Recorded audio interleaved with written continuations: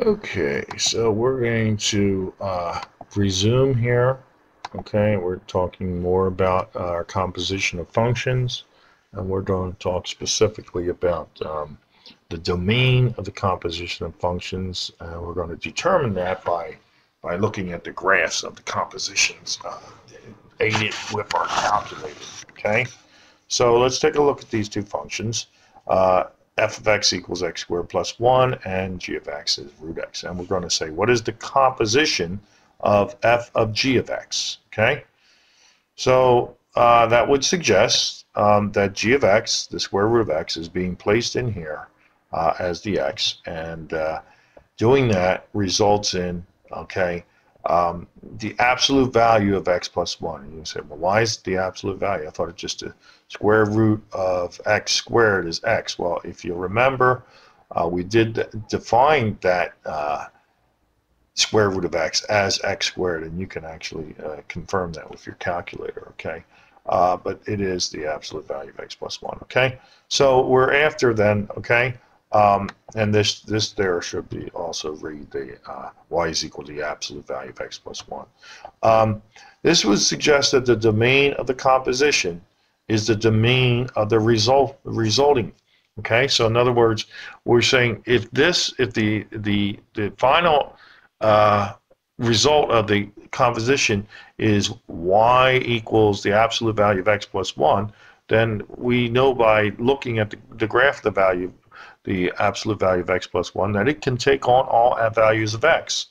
But you're going to find that it's really not, okay? And we're going to look at that. We're going to look at this through our calculator. So here is our y1, which is the function f. y2 is the function g. We're asking our calculator, again, y1, just type it in as you see it, of y2 of x. And sure enough, you see this is the graph, and that's exactly what it is. Okay, so you know, it seems as if there's a little bit more to this, and that's what we need to be looking at.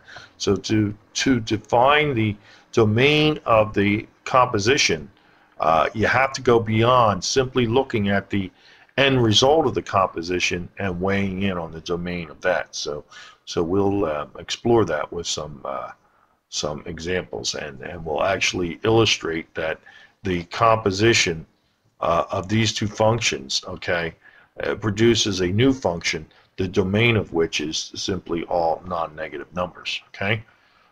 So let's take a look at this a little further, okay? Here we go, okay? So consider these two functions, okay? The x squared plus 1 and g of x equaling the root of x, okay? And let's look at the composition g f of x, okay? Where that is x squared plus 1 going into this, okay? And let's look at that in terms of the domain, okay? So the resulting composition is that, okay? And again, we want to look at the domain, okay? Now, if we simply look at the resultant composition, okay, then that is x squared plus 1 is underneath a radical, which needs to be positive, okay? So x squared plus 1 needs to be positive, and in fact, this is always going to be the positive because that is and all x values when squared, okay, are positive. Add in 1, they still remain positive. So simply looking at, okay, the end result and weighing in on what the domain is, we tend to think it's all real numbers from negative to positive infinity, okay? So we're going to say, let's confirm this. The values going into the composite must first pass through f of x. So in other words, we're saying, okay, the composition is g f of x. Our values first went into f of x. And we say, well, what's restricted on going in there? Well, there's nothing restricted on going in there, okay? So there's no limitations on the values going into f of x. And then we say, and there are no limitations on the net composition, that is the radical x squared plus 1, which produces, so we're just going to bear those things in mind, okay? The graph All right, here it is. Here's f of x. Here's g of x. And what we're asking for is the g f of x composition, as is shown here. And again, it's suggesting that it takes on all values of x, which is to suggest that the domain of this composition is from negative to positive infinity. Okay, but okay, it's still not confirmed yet how we determine the domain of a composition. So, because the previous example led to a much different conclusion than this one did. Okay, so we continue to explore this. Okay, all right.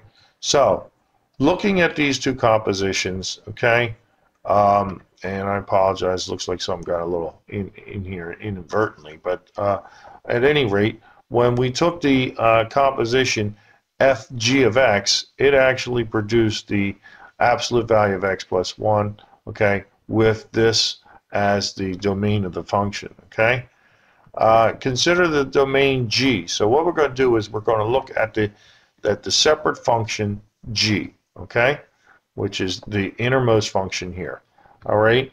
And if we look at that, we say, yeah, that's all non-negatives as terms of its domain. Then we consider the result of the composition, which is the absolute x plus 1, which is everything, okay?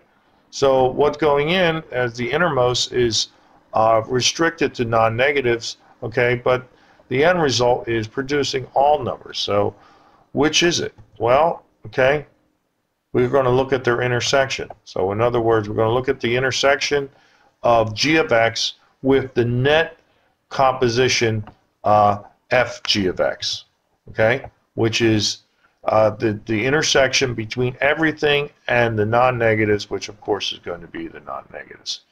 Okay, now we consider the other composition we looked at previously, which was the gf of x. Okay, again, we're going to weigh in on the innermost function, the f of x, in terms of what its domain is, which we should agree is unrestricted from negative to positive infinity. And then we're going to ask, what is the resulting composition, the domain of the resulting composition? So the square root of x squared plus 1, since x squared plus 1 is always going to be positive, okay? Its domain is all numbers, okay? And of course, if we look at their intersection, the intersection of all numbers with all numbers is producing all numbers. So the domain of the composition function is the intersection between the domain of the inner function and the domain of the resulting composite. We'll look at that by means of another example, one last example here. Let's consider these two functions, f and g, okay? 1 over x squared plus 1 and 1 over x minus 1. Determine the domain of the composition of fg of x. Now, we need to consider the domain of the inner function, g of x, which is not going to be defined at 1, and that's the only value. So it's all numbers but 1. Okay? As we say here, right? Now, we need to do the composition. Okay? And the composition is appearing down here for some reason, so let's go down here, okay?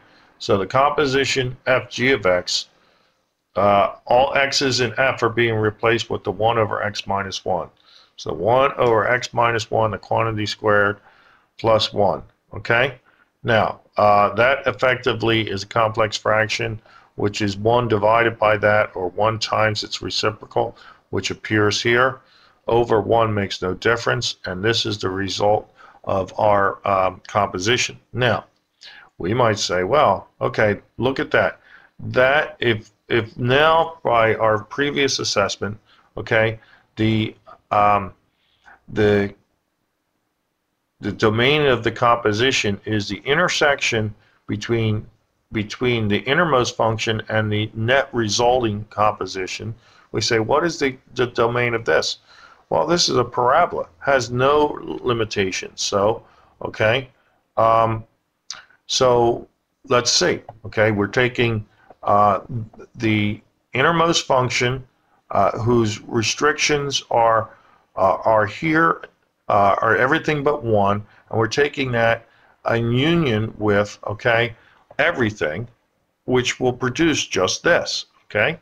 So in other words, the intersection between this group and all numbers is simply going to be, okay, this group. So in other words, this function, the composition, the domain of the composition is going to be all values but 1.